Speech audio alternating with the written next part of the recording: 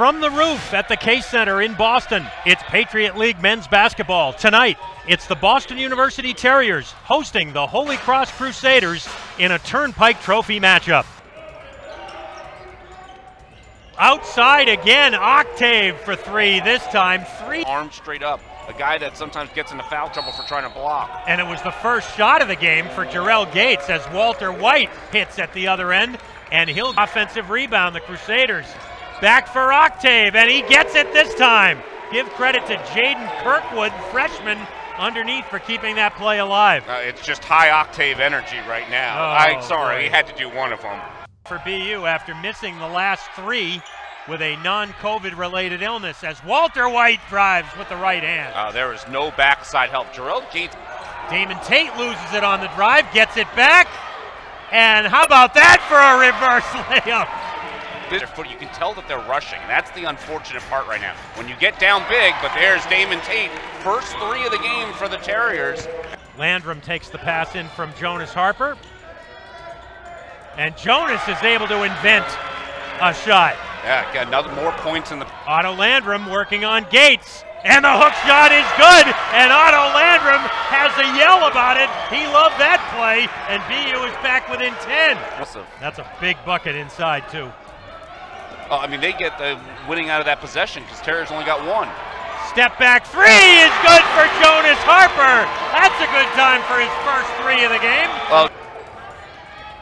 Zink on Gates, gets it up there, and he'll go to the line for the and one. Underneath, Zink is free. Two more for Nevin Zink. He has now tied his overall college career high of 21 that he took to Zink, the hot hand. And he's got 23 for a new career high. I just love that he shook it off. But now who's going to score while he's out? Jonas Harper. How about three for Jonas Harper? It's now a 6-point game. Batchelder was not in the act of shooting. I thought at first he was, but he was not making that upward motion.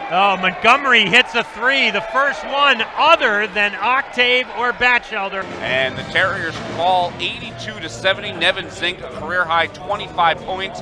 I'm Caitlin Gelhaus here at the roof with a final score of 82-70 as Holy Cross takes the win. I'm here with BU coach Mike Quinn.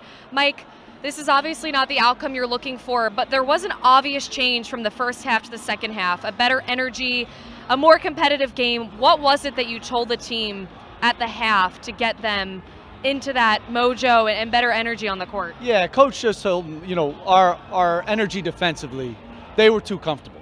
Obviously, they were knocking down shots all over the gym. So we had to pick up our energy defensively, get into them a little bit more, make them a little bit more uncomfortable. And I thought that led to us getting out in transition off some defensive stops and turnovers, which helped us get back in the game. And looking into the future, you are going to Loyola on Saturday.